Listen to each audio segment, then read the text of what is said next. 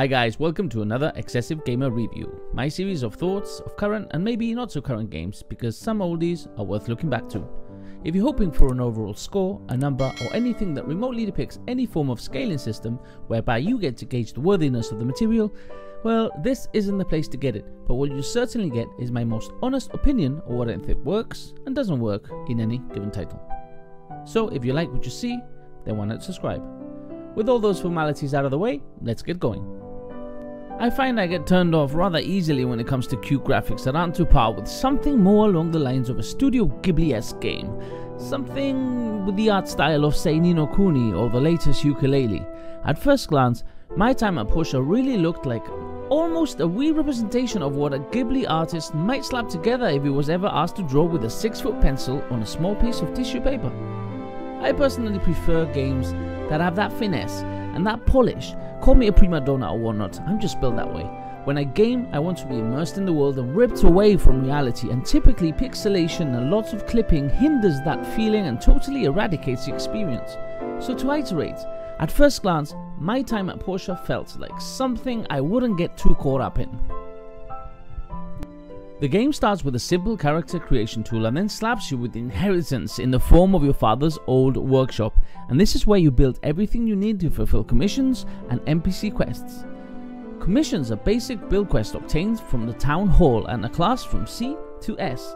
C being the lower class builds and S being available later on in the game as you progress are the more complex builds which require the rarer materials. Obtaining materials is run of the mill.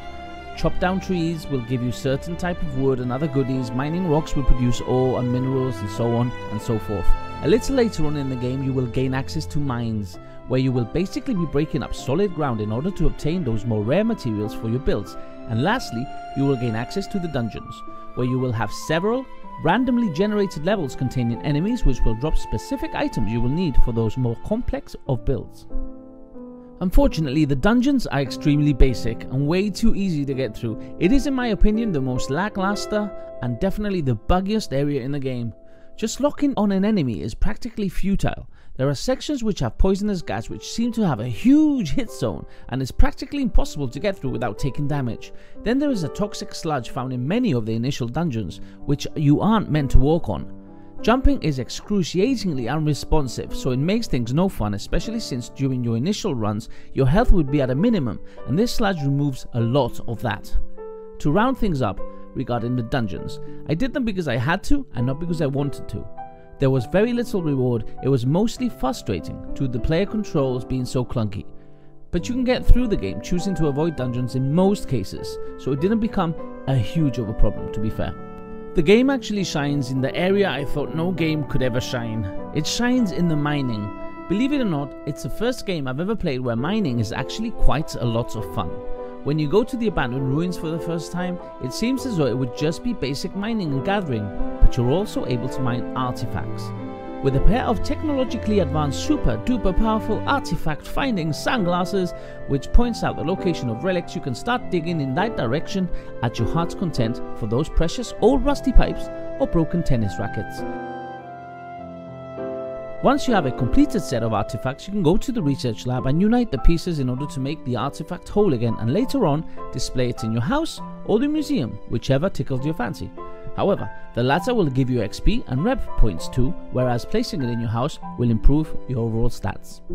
There is an RPG leveling type of system. Cutting down trees, mining, farming, handing in commissions and helping the citizens all grant XP, which then increases your character level and statistics.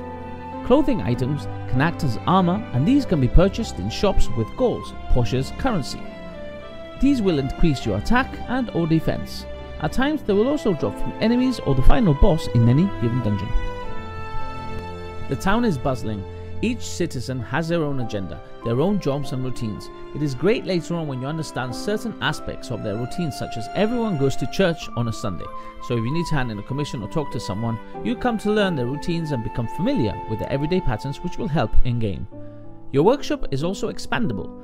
You can purchase surrounding land to add more workshop machines for crafting, add stables so you can sell horses and have your own mount, a farm to raise chickens, pigs and cows and grow crops and trees. All these give you resources too, such as feces for your fertilizer, cotton from plants, which can be resold and used for crafting and so forth. The game is rather intricate, and I must commend Team 17 for this. My overall experience in my time at Portia was a little bewildering, to say the least.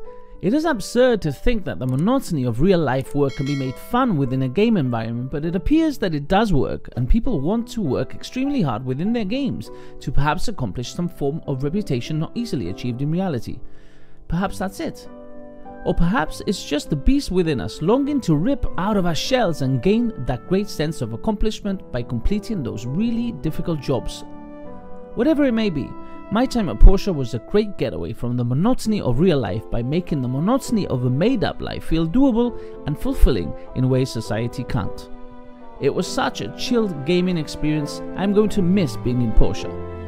Thanks, Portia. It really is sad to leave. I'm XsvGamer. Until next time.